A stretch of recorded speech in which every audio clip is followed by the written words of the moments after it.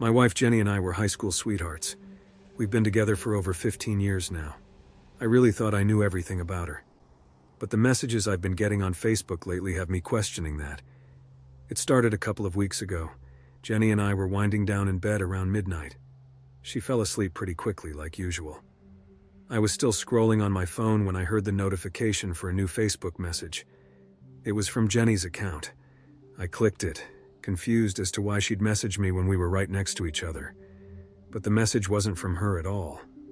It said, "She's sound asleep beside you, completely unaware.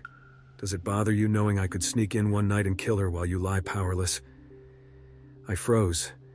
What the hell? Was someone hacking Jenny's account to prank me? I tried shaking Jenny awake, but she was dead to the world. My hands shook as another message appeared. "Don't wake her yet. Let's chat, just us. I've been watching you both a long time. I know things only someone close to you would know, like the scar on her hip from falling off her bike sophomore year, or the time you snuck vodka from your dad's liquor cabinet and mixed it with orange juice. You two tell each other everything, don't you?" I started panicking. This wasn't just a prank, they knew personal details about us somehow. I quickly changed Jenny's password and wrote back, "Who is this?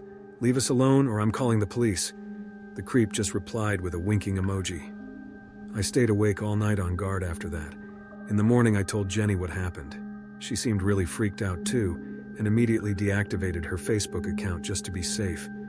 I hoped that would make the weirdo leave us alone. But a few nights later I got a chat request on my own Facebook. My blood ran cold when I saw it was from Jenny's account again. The psycho had just reopened it. The message said, "Changing her password won't help. I'll always find a way in. You intrigue me though. Loyal to your beloved wife even when I threaten her life. Let's keep this game going. What else can I confess to knowing about your lives?" I was livid. This creep was toying with us for sick amusement.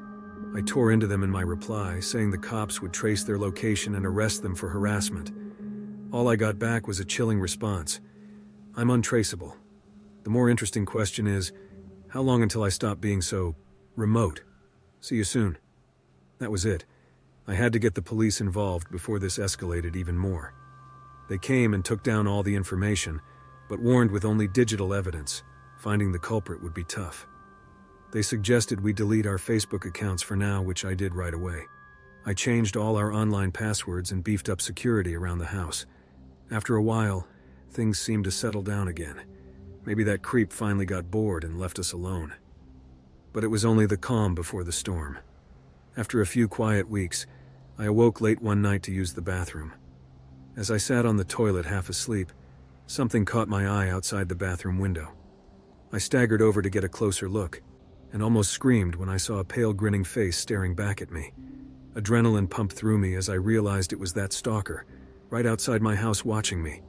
How did they find where we lived? The creep waved slowly, then slunk back into the darkness. I raced to wake Jenny and tell her what happened. She wanted to call the police right away, but I convinced her to wait till morning when we could give our full statements. Neither of us got a wink of sleep that night, though. First thing the next day, we were at the police station recounting everything, from the Facebook threats to the chilling Peeping Tom appearance. Unfortunately, there was still little they could do without evidence of who this person was. They suggested a home security system, which we installed right away. Motion sensor floodlights and cameras cover every corner of the property. No way that freak could lurk now without being spotted. That very night, the alarm on our new system blared to life.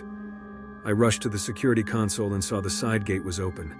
Cameras showed a shadowy figure sneaking through our yard. He wore all black with a mask covering his face.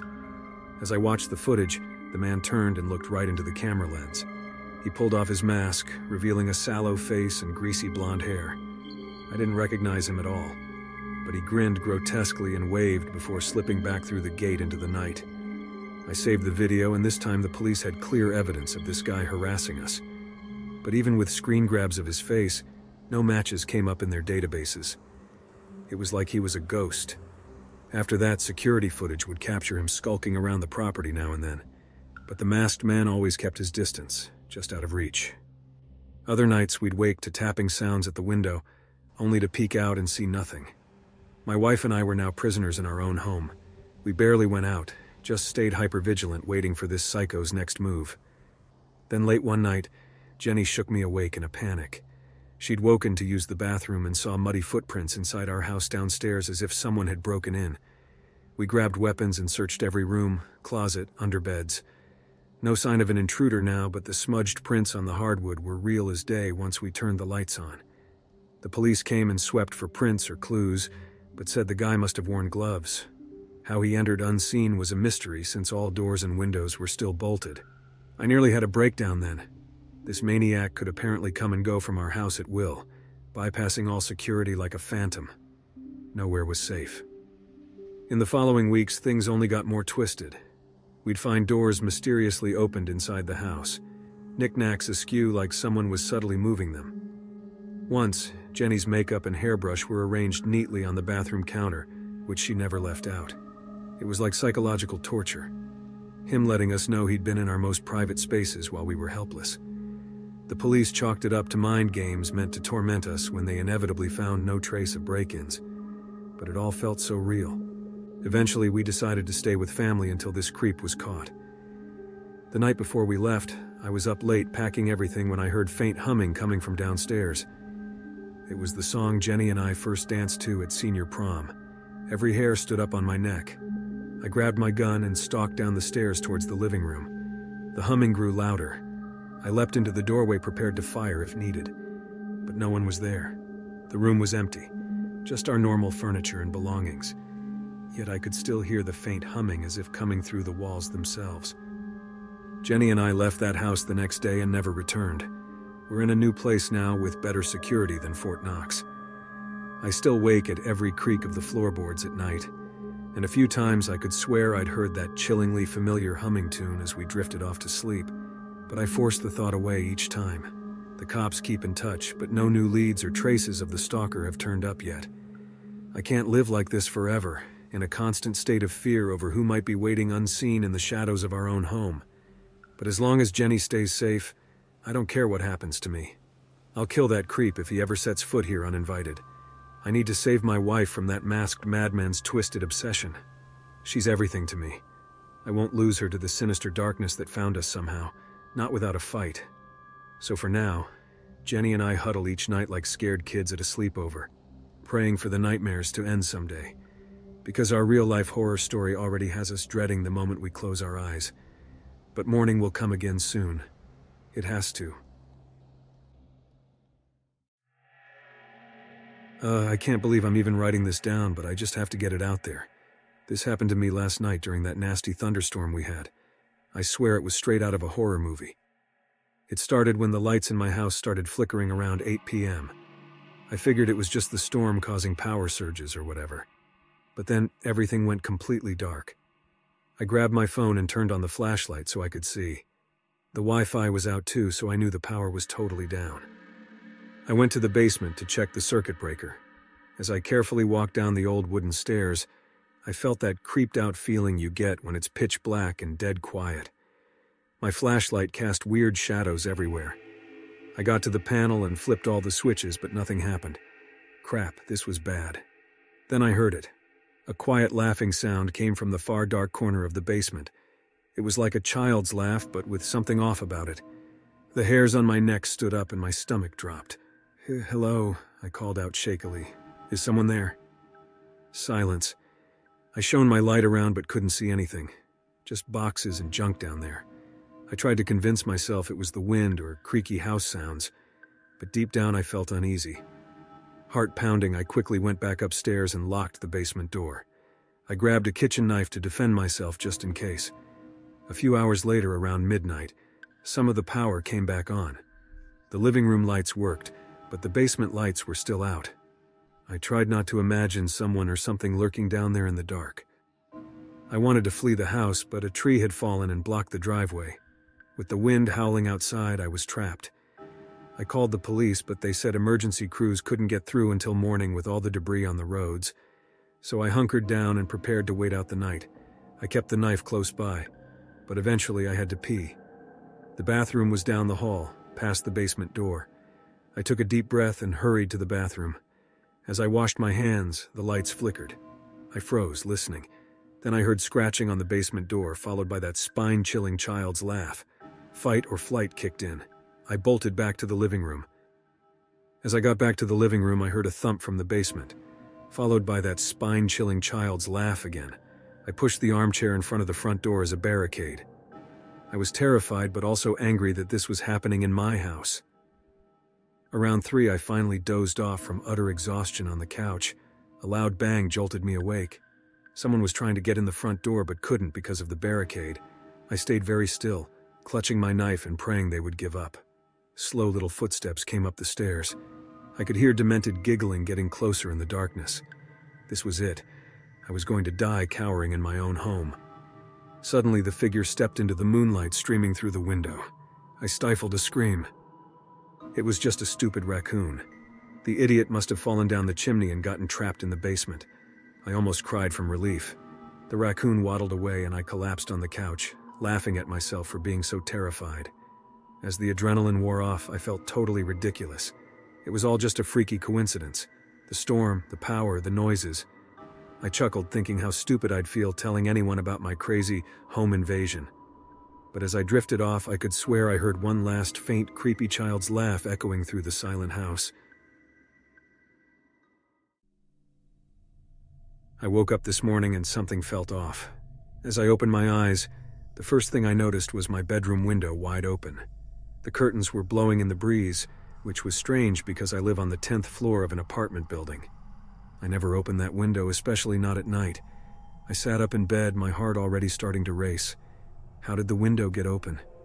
I specifically remember closing it last night before going to sleep. I'm always extra careful about locking everything up tight since I live alone.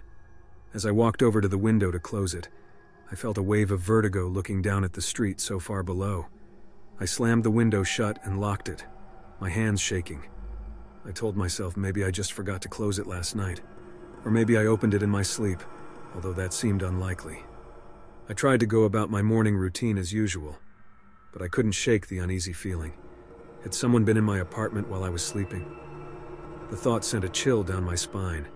I knew I definitely hadn't opened that window, which meant someone else must have. I decided to inspect the rest of the apartment just to be safe. The front door was still locked and chained from the inside. Nothing else seemed disturbed or out of place. I even checked under the bed and in all the closets. There was no sign of an intruder. After a thorough search of the apartment, the only plausible explanation was that I had simply left the window open by mistake. I tried to convince myself that's all it was. Just an absent-minded mistake. But as I got ready for work, I couldn't stop thinking about the open window.